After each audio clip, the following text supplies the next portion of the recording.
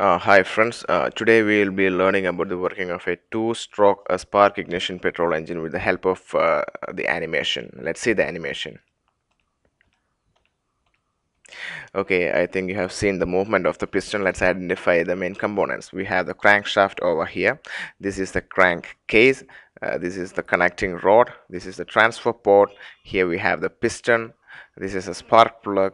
This is the inlet port, and this is the exhaust port. So what's happening in a two-stroke petrol engine is that it involves two strokes, and in these two strokes we are getting one power stroke. That means 180 degree of crankshaft rotation is resulting in one stroke. That means 180 into 2, 360 degree of crankshaft rotation. That is two strokes. In the first stroke, what's happening? The piston is at the top, dead center. So the inlet port is open. So the air fuel mixture is coming inside towards the crankcase at this point of time, and also the air fuel mixture which has been already produced in the previous stroke will be collected at the cylinder, top of the cylinder, and the compression and the combustion will be happening in this stroke. So we'll be getting a power stroke at this point of time. So the processes involved are suction, compression, and combustion. Let's see the next stroke. In the next stroke, the piston will be moving from the top dead center towards the bottom dead center.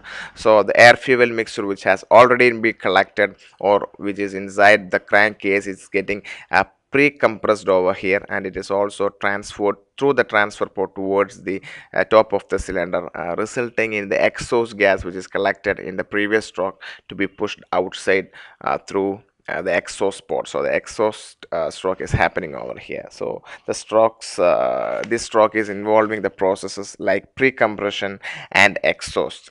So these are the two strokes which are happening in a two-stroke engine, resulting in one power stroke. So I hope you got the working of a two-stroke petrol engine.